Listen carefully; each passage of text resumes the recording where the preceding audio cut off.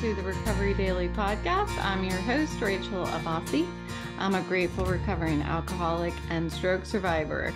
And we're going to do things a little differently today. I've got both dogs in here and they both went out for a walk and it was 80 degrees outside, 70 something.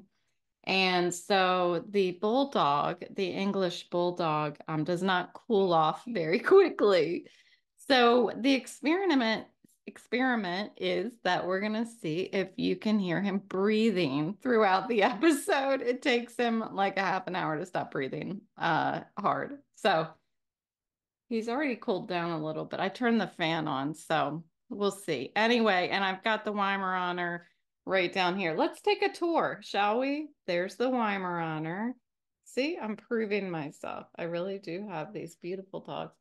And there's the English Bulldog. And there's the fan. So let's see what happens if you can hear him.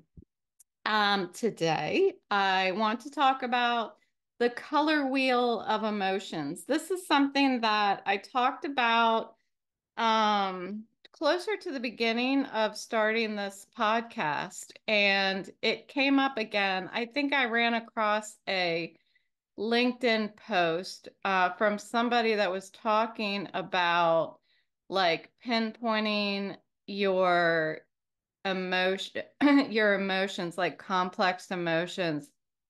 So you may think you're angry, but if you take some time and look and self-reflect a little more, you may find that you're actually feeling insecure or something like that. So I thought, well, this is what I call the color wheel of emotions. And unfortunately, I am not the original of coming up with the color wheel of emotions. I Googled it, and there are like diagrams you can look at that show different kinds of color wheels of emotions. So if you want to see what it looks like, you can just Google it. And there's the reason why I think this is such a good example of like the complexity of our emotions is that I think because I have a color wheel, and funny enough, those of you who know me, when I was working, I used to Google my outfits. And it's a brilliant concept if I don't say so myself, but I would Google like spring 2024 outfits for work or something like that. And I would just browse and see what outfits that I think are attractive looking or neat, or I have different pieces in my closet that are similar to what the picture is. And I would have my color wheel so that I could identify what colors go together, because I really wasn't totally sure. I mean, I knew that burgundy goes really well with like a army green kind of the hues and tints and stuff like that. Like I could figure it out, but it's nice to have this color wheel that shows me which one of my pieces match. So I'd hold up the color wheel to like my shirt, and then I'd find it has like a triangle on it and it points to what colors go with it or contrast it, and that kind of thing. And then I would hold that up to like my pair of pants, and there's the perfect outfit. So my brilliant dressing that I used to do, I did do it for Mother's Day yesterday as well. So I loved bringing this color wheel idea into and now analyzing my emotions. There's a lot of depth to what we feel, and when we can pinpoint exactly what's going on in there, we can take the most effective steps towards healing pain, addressing resentments, and nurturing our relationships. So let's explore together how to use our emotions as information to guide our self-reflection and mindfulness. So think about the last time that you felt off at work or at home. And I mean, like, you weren't really sure what it was that you felt, but you just didn't feel good, right? Did you stop to name the actual feeling? Those of you who are lifetime listeners, I talk a lot about naming what we're feeling. And I always say that because I think I spent my whole life thinking that I was unique, discounting my feelings, thinking, oh, I cry too much, I'm too emotional. And it wasn't just what I came up with, people told me that. And so I thought that something was wrong with me. But I've grown into this naming my feelings because it feels like it validates my feelings. You know, I'm not unique. If I was unique, there wouldn't be a name for what I'm feeling, right? So I feel like naming my feelings is the first step in understanding me and the situation that I'm in. So often we'll use broad terms like I'm stressed out or I don't know, I'm just upset. But these feelings are the most obvious emotions to name. But do they really identify what's going on inside there? I don't think they do. I think that they are just really a category of what you're feeling. So, for example, there's a difference between feeling, you know, I can feel upset, right? And if I'm self-conscious about something, I can feel upset. If I'm confused about something, I can feel upset. That makes me laugh because when I don't understand something or I'm confused, sometimes I get really agitated, to say the least. But I can feel upset. So both of these are very different from each other, but they can make you feel upset. So it's important to dig a little deeper and figure out why we're upset.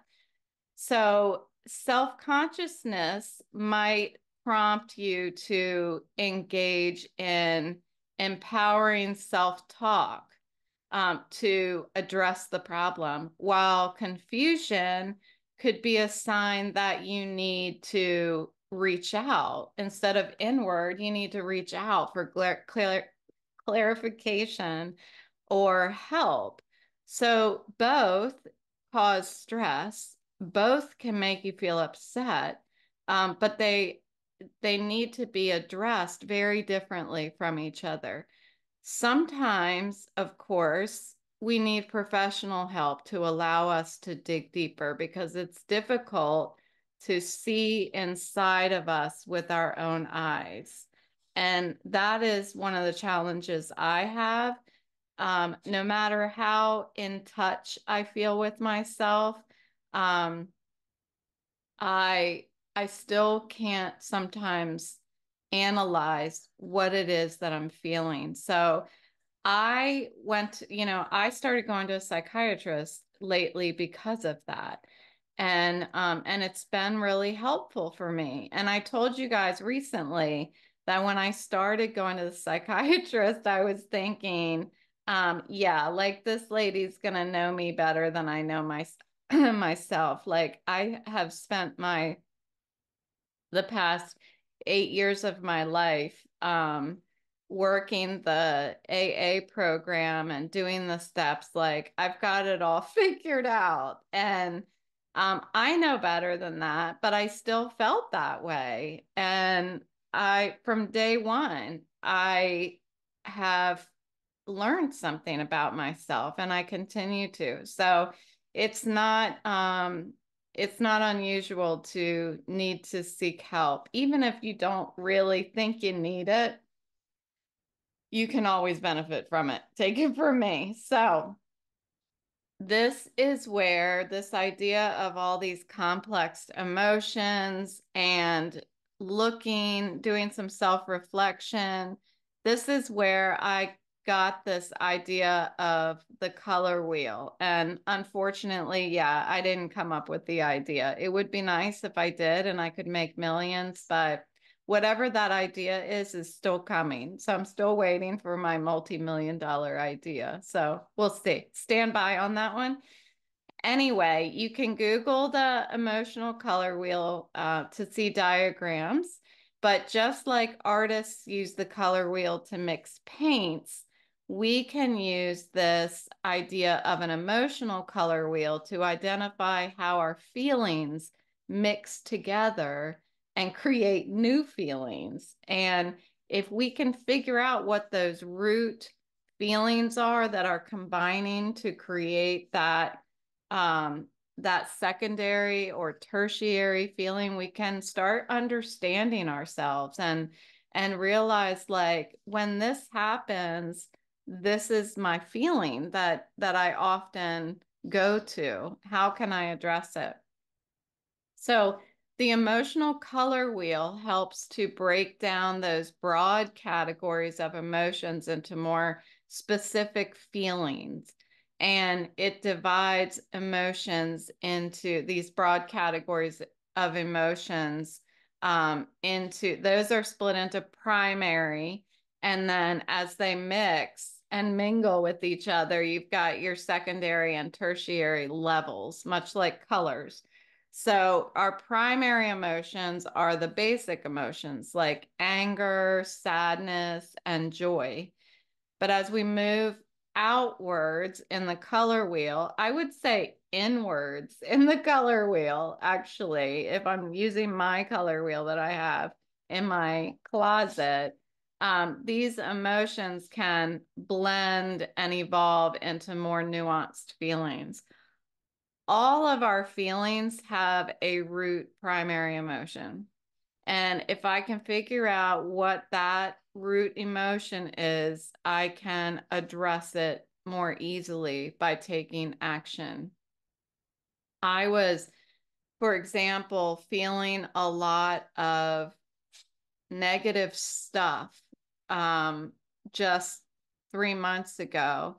I was feeling that I was sinking into a depression, and there were so many of these feelings that I had. There was just so many to try to name that it became overwhelming. There was one after the other, something was piling up. Like, what if this? What if that? I'm sad because of this. I'm angry because of this, and it just started overwhelming me. I couldn't even make out the colors. What's interesting is the more of these that combine, the more of these colors that combine, it becomes dark, right? It becomes black. That's what happens when we mix a bunch of colors, it's black. And that's what I feel like on the inside also, my dark place. So it all makes sense to me in this way. And so if I can take the time, pause, and think about or talk to somebody else about what the root cause, not the root cause, but the root emotion is, I'm more likely to be able to figure out what to do about it. Um, the emotional color wheel can be incredibly therapeutic. For instance, you might recognize that you're feeling angry, but as you take time to reflect, you realize it's actually frustration. So anger, I think of as more of like a aggressive feeling, while frustration for me is like a more passive feeling. Angry seems like I'm gonna lash out. Frustration is more, for me, I start feeling sorry for myself, right? And then that frustration can actually be analyzed further And you may specifically identify it as I'm feeling undervalued, or I'm feeling overlooked, or I'm jealous. All of these specific feelings can elicit frustration. And at the beginning of frustration, it can feel like anger.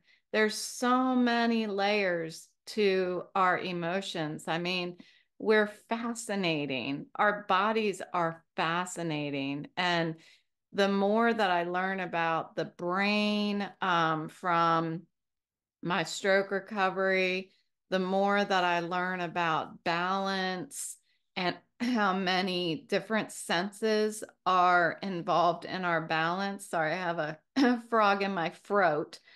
But there's not one thing that seems to happen in our bodies that is um, black and white, that's clear to understand. If we're dizzy, it could be a million things. If we're sad, also, it can be a million things. It can look like a lot of different things. So it's very complex. And by digging into our feelings this way, we can better understand the root causes of the emotions and how they affect our behavior and our decision making. If I were to start off being angry, like the example that I just had where I'm angry and then I look at it and I recognize I'm frustrated. And then I continue to self-reflect and I find that I feel undervalued. And I get down to that. If I were to just react when I'm angry, I'm going to have a quite different behavior and make a lot of different decisions than if I take the time to recognize that, okay, I'm angry because I'm frustrated, and I'm frustrated because I feel undervalued.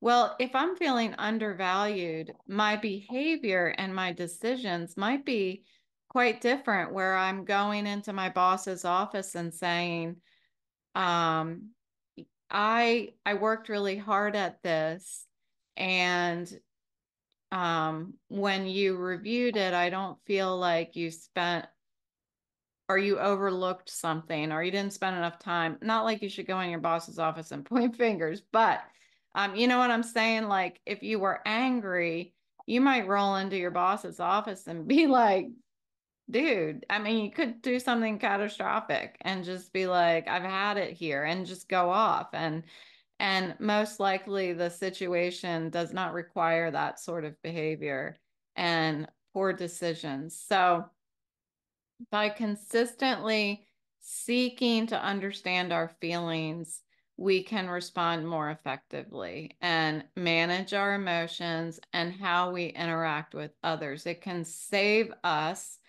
from resentments that are under construction. My sponsor says that a lot. So how do we apply this idea in real life? I've given a couple examples, but let's say that you're feeling anxious, which is an emotion that I feel quite often. Um, the emotional color wheel might help you to figure out that this anxiety actually stems from a sense of insecurity. And quite often that was what I was anxious about in my life. It was insecurity. It was imposter syndrome sometimes. It was, but there are ways to address it. And so knowing this, you can choose perhaps to prepare more thoroughly for whatever it is that you're feeling insecure about. So let's say it's a meeting at work. Um, if you are able to identify what it is what specifically you are anxious about, within you. You can discuss that with your boss, you can discuss it with a friend, and instead of just letting anxiety, for me, if I let anxiety just bubble up and boil over, I will, like, my voice will start shaking. It's terrible. But by identifying this feeling of insecurity, I can work on building confidence rather than just addressing a generalized emotion like anxiety. So if I were anxious before a presentation, let's say, and this is true story. When I was anxious prior to a presentation, I read different kinds of books about how to address this. So there's a book called Presence, and one of the chapters that stands out to me is this way of opening yourself up, going to the bathroom, put your hands up in the air and like take up more space and build that physical presence and build that physical, I guess, confidence. But this is different than feeling insecure, feeling like maybe when I'm presenting, somebody's going to ask me something and I'm not going to know the answer, or somebody's going to corner me and I'm not going to know the answer, like that insecurity. Well, there was no amount of times that I could go stand in the mirror and put my arms up in the air and feel like Superwoman that was going to get rid of my anxiety. It never worked. It never worked for me. I tried it over and over again. I tried sitting in a seat, like I would put my arms over the back of my seat to like open my chest cavity up and feel more confident, like almost like I've told you guys, when you smile on the outside, it'll help you to smile on the inside. Well, I would try to put myself in a physical position, that thinking that if I exude confidence, I'll feel more confident on the inside. And that just, it didn't work. It didn't work for me. I love the book. I'm not discounting the book. I think it's great. I think it's important for us to put our bodies in these positions to help with our confidence, to help portray confidence.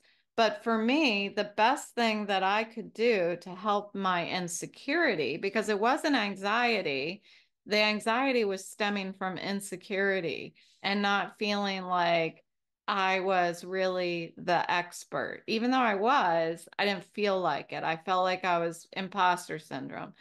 Well, the only thing that was going to help me was preparation and practice. That was the only way that was going to help me increase my confidence and lessen my feelings of insecurity.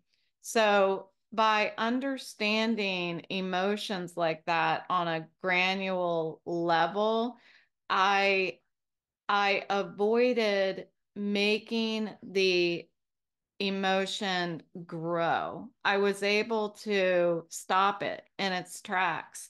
And and once I figured that out, you know, it wasn't like I didn't practice before, but and I had a mentor, and I'm smiling because I know he doesn't listen to this podcast, but he told me like just practice, practice, practice, practice.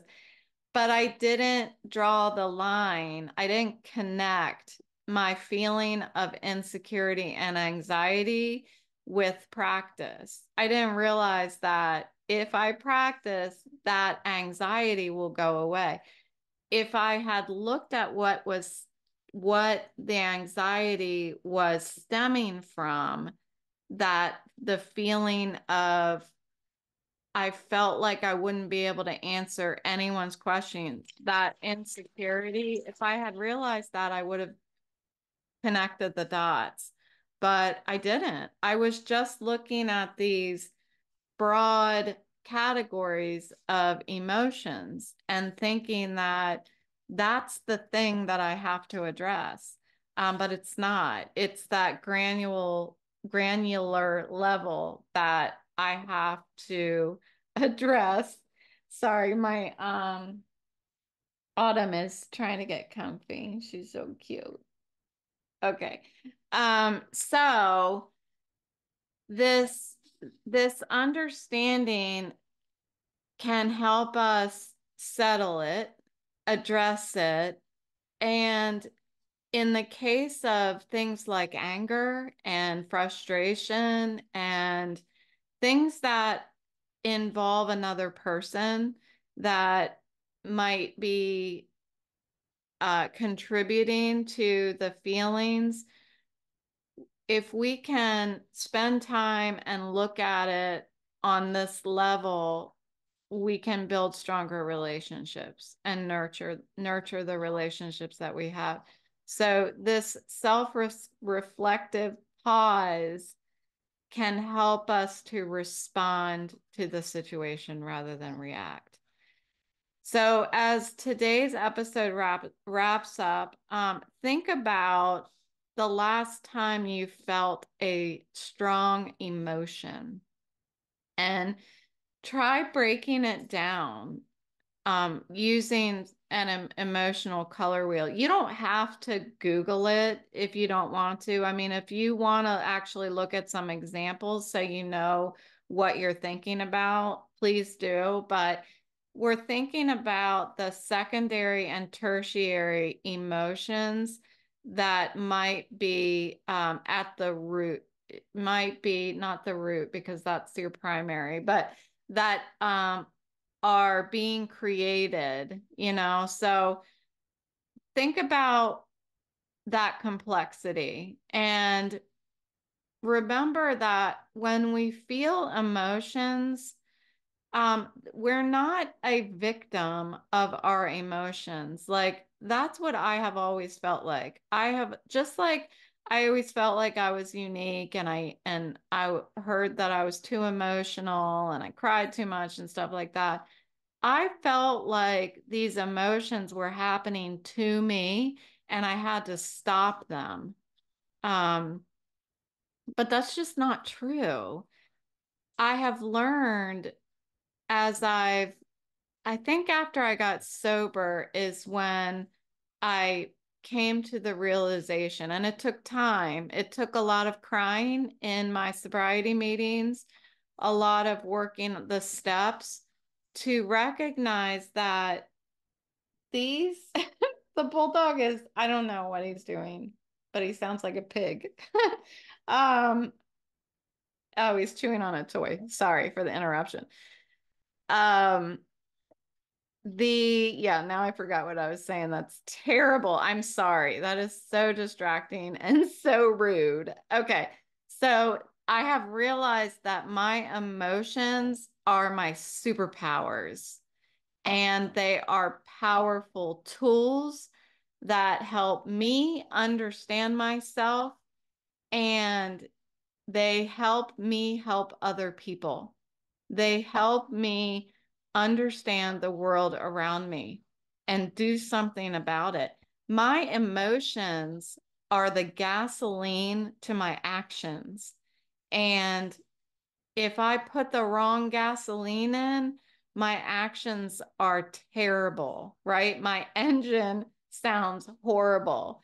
But if I am able to fuel my actions, my decisions with the right kind of gasoline, which happens if I do a lot of self-reflection all the time. It's I'm filtering out that gasoline, right? Um, Emotions are like encrypted data inside our heads. And if we decode it, it is rich with information on how to heal, how to grow, and how to connect with the world around us. So thank you. Wow, that was a good one, huh? Thank you for joining me on the Recovery Daily podcast. Again, if today's discussion resonated with you, please, please share it with other people. And I have another project that I'm working on that I'm pretty excited about. And I've mentioned it before. It's a book, and I had been not working on it really because of my head. And I feel like I'm at a point where I might be able to start spending a little bit of time um, typing. So that's exciting. And the more people that I can get joining the community, the more inspired I am to write. So tell people about it, and I appreciate it. So I will talk to you tomorrow.